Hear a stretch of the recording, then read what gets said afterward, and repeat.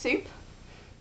Basically, I'm going to make a really chunky soup that I'm not going to blitz. It's all going to be still quite solid, and then put pasta for it, so it's going to be more like a brothy kind of pastry minestrone thing. And Lucy's screwing her face up a little bit like this.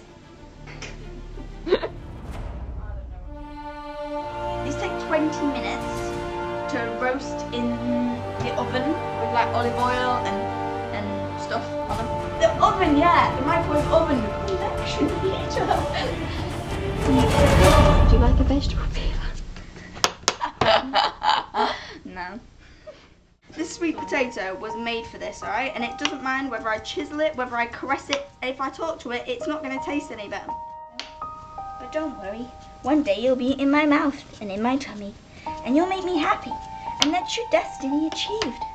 So go forth into the oven, little Mr. Potato, and become something beautiful.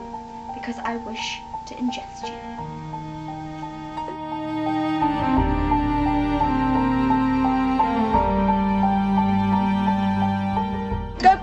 In the direction of your dreams, live the life you've imagined. If that's not a thing to make stock cubes in, I don't know what is. I think I should have chopped up the tomatoes a little bit.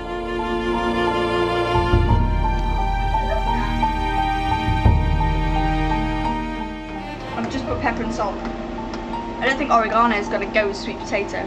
Of course. It will? Let me know if this goes wrong. I guess it's much wrong. Be fine. Yeah, but now you put oregano in it. Why did you make me put oregano in it?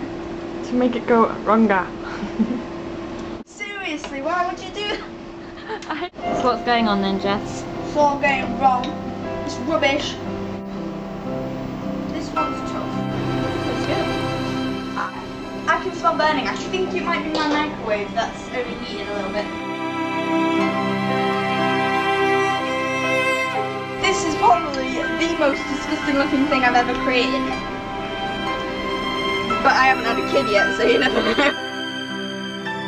I think the issue with this is too many ingredients in one thing, you know. So you're saying you're ungrateful for everyone's offering? No, I'm not saying I'm ungrateful. I'm touched in my deep heart region. I'm not Ainsley Harriet, you know. I'm not Jamie Oliver. I'm not that hot, chewy one.